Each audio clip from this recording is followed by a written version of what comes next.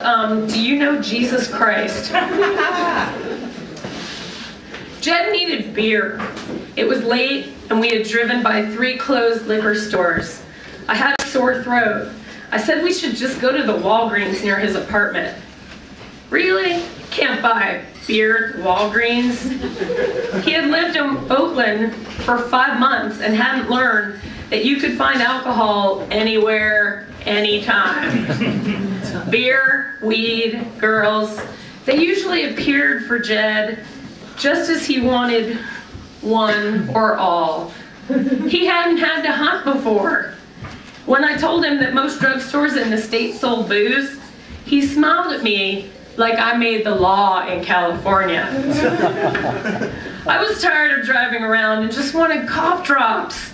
When we walked into the drugstore, I pointed at the back aisle, marked beverages, and walked toward it at a good pace. I felt sick and was over the adventure of searching all over Oakland for his stupid beer. A girl with a tongue ring and a blue Walgreens smock told us the Walgreens didn't sell beer. Jed asked where they did. She told us about a convenience store about half a mile away. He wanted to go right then. I pulled the flask of whiskey from my bag and handed it to him.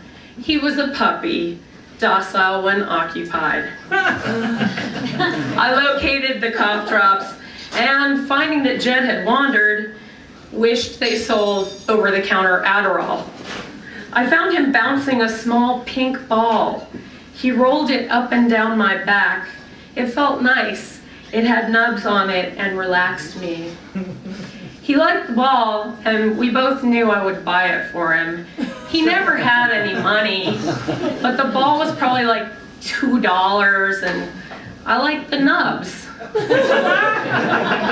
We knocked into each other with our shoulders like little kids till we got to the checker and dropped our stuff on the counter. 2 bags of cough drops and the ball. And I had picked up a bag of pink and white marshmallows, a chunky candy bar, and a pack of Hostess cupcakes along the way, all labeled in Spanish. PMS is spelled the same in Spanish. I grabbed a can of Red Bull from the case at the end of the aisle. I hoped it might chill him out like a hyper kid on speed. I was broke too, but I got some cash from my parents when I needed it and was okay being out of work for a while longer. When we walked in, I noticed the sign that said they took food stamps. That day, instead of looking for a job, I had researched whether I could get food stamps and found out that I could. I didn't bother telling Jed you can't buy booze with food stamps. I printed the forms and made an appointment. I was excited for a couple of hours. The state gives like $200 of free food every month. Then I was embarrassed at the thought of being on food stamps, even though they give you a credit card thingy so you're not stigmatized or traumatized or whatever when you use the card. Then I felt bad because I'm just an unemployed college graduate with a family that can afford to give me money. And I had considered taking food from genuinely needy people's mouths. I threw out the forms. When we got to the loan checkout stand, the elderly worker was talking to another older woman who sat in a folding chair with a walker nearby. Jed and I were bickering because he thought the ball might be losing air. And I told him to go get another and find out the price. And the woman in the folding chair asked if we were married. We're 23. Married? We don't live in Appalachia or whatever. He said no, sounding all horrified, like being married to me was probably the worst thing he could ever think of. I said, not yet, but we're engaged. Punched him in the arm, telling him he should be saving for the ring, not buying balls. He kept the pink ball. I paid and we headed out. We were almost to the door when the woman in the folding chair summoned us back. Hey, come here a second, I want to ask you something. I thought it would be about our engagement and started thinking up more lies. Do you know Jesus Christ? Jed laid on his Alabama accent, the one he uses to charm girls in and out of his bed, and said, "Yes, ma'am, I have heard of our Lord Jesus Christ." She smiled and patted his arm.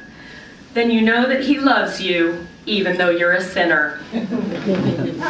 "Yes, ma'am, I do know that." He gave her a big smile. She patted his arm again. Even though he can't sit still for 2 minutes, Jed is really good at telling people what they want to hear. He usually even means it when he says it. She looked at me.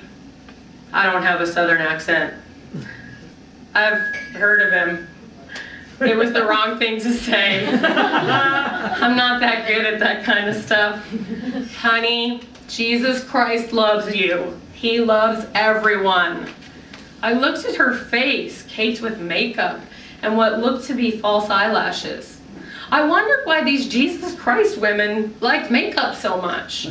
It looked like it might make her face feel heavy, like Jesus Christ might need to support her chin or something. I liked her false eyelashes. I wanted some. Jesus Christ sounds like a very nice person. Hang on, I want to buy something else. When I found the makeup aisle, I picked out the longest, blackest stick-on false eyelashes I could find.